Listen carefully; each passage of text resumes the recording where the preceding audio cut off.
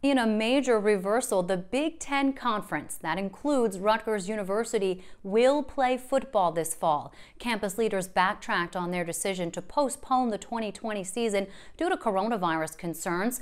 Kickoff is set for October 24th, so why the change of heart and what does it mean for the fans? Keith Sargent is the Rutgers beat reporter for NJ Advance Media and joins me to explain.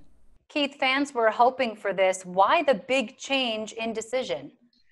I think you have to kind of date back to August 11th when they made the decision. At that time, there was a lot of unknowns. We were talking about in the summer where not necessarily New Jersey, but nationwide, especially in the states down south and a lot of states in the Midwest, their numbers were spiking.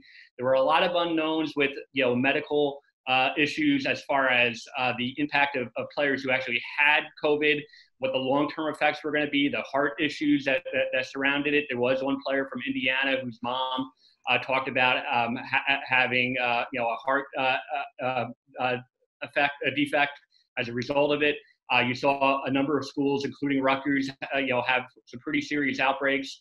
At that time in early August, there was a lot of unknowns. Since that time, we're talking about 6 weeks, there's been some advancements, particularly in the field of testing. A lot of schools are confident at this point that they're going to be able to do daily rapid testing, and that's going to be a big factor.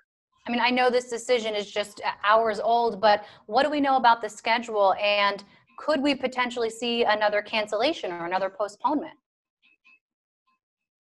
I think absolutely. For now, we're going to see schools probably playing a schedule of 8 regular season games and then +1. What that means is on December 19th, the weekend, the 2 teams that finished first place in the Big Ten East and West divisions would play for the Big Ten championship, and then the other schools would play in consolation games.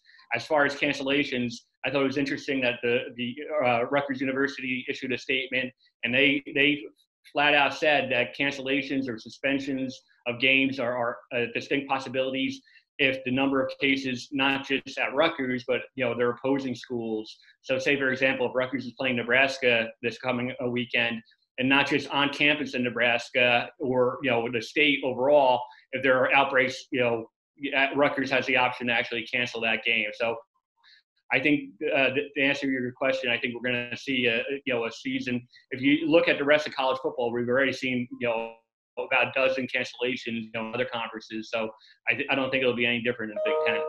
Very quickly, in about 30 seconds, what about us, the fans? Can we go? Can we go and watch these games in person?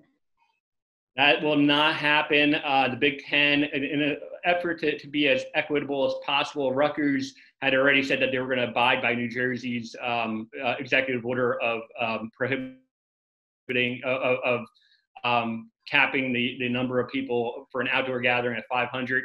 Ohio State, Nebraska, a number of schools had said that they were going to try to get as many as 20 to 30,000 fans in games. Big Ten said no. That won't happen. They're going to try to keep it, there won't be any fans attending games this season. Keith Sargent, NJ Advance Media, thank you so much. Thank you.